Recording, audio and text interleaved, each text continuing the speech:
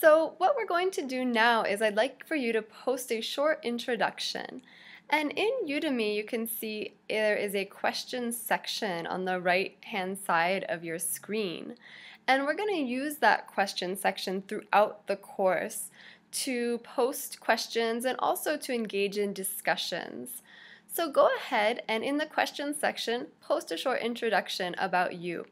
Let us know where you're from, what do you do for work or for school, and what do you like to do in your free time, and anything else you would like to share with us. Why you're taking this course, what are your goals, your favorite food, whatever.